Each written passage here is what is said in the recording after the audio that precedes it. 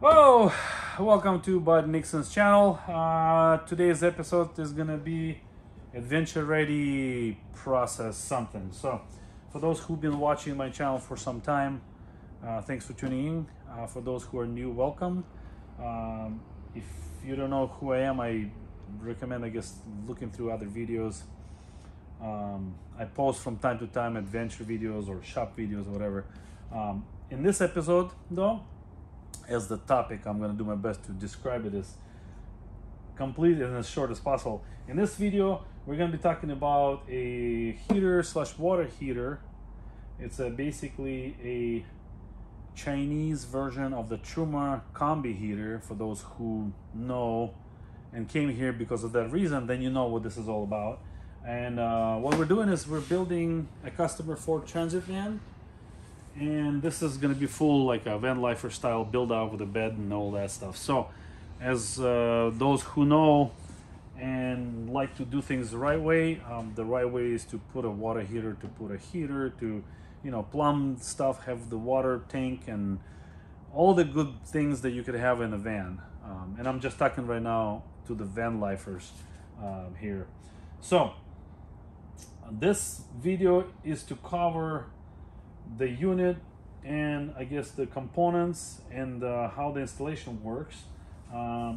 Quite possibly if you watch or watched some of the previous of my videos, you will see the same heater was installed in a camper trailer that I recently finished building. My version in the trailer is a propane version, and this one is a gas version. So this one will be tapped into the actual gas tank.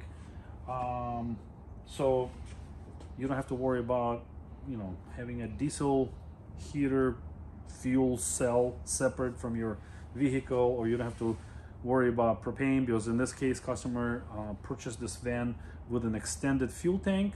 I think that thing is like, gosh, 35 gallons or so. So being able to tap into the tank makes it just very convenient, and obviously it's simple. And how we tap into the tank is via what is called auxiliary fuel port, which comes factory, at least in our case, in this van, and most Ford Transits, and I think a lot of other fuel tanks might have auxiliary ports, so you just have to basically kind of look into it. If you don't, it comes with this.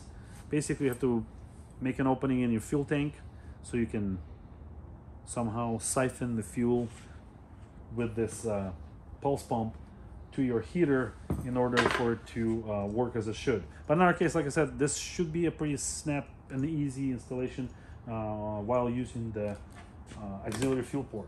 So we got the controller, and if you stay tuned to the next part, which I'm sure the video will be up eventually as well, once we have this installed, you'll see how the monitor works, because this is the controller unit basically, which displays time and all the settings for the heater, the water heater, and the fan and all that stuff. This is our exhaust intake outtake port, which will be mounted via this hose that's provided as well. Wiring for the fuel pump, and obviously all the clamps and all the hardware that comes in this kit. If you're interested to have this installed in your van, I do these installations.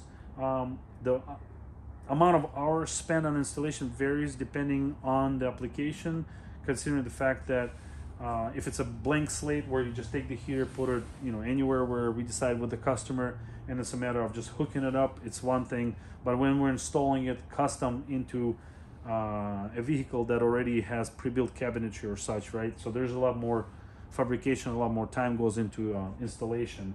And these are not cheap. So if you eBay research, you're gonna find them. I think they start about, if I remember correct, about 2,500 bucks. And I'll do a little bit cheaper if you are willing to wait, and we can install obviously and do all this stuff and make it work. So far this is not the first unit that I've installed, and everyone that I've seen have these installed, and one that I've installed personally, I found them to be totally reliable. I found them to be efficient and work as they are you know, projected, or as they should. I mean, they're pretty basic and they're pretty simple. So, like I said, all the hardware is included, and we're going into this van. The point of the location is customer, in our case, wants to have it installed in this area of the van, because when the heater is going to be running, the door will be shut, obviously, and the exhaust will be over here, because he wants to spread the heat out through the front and back sections of the of this area. So if you are building a Ford Transit van, you might find this information useful. So thanks for tuning in, and check out other stuff and other things that we're doing. For now, I guess I'm gonna say bye, and until next time.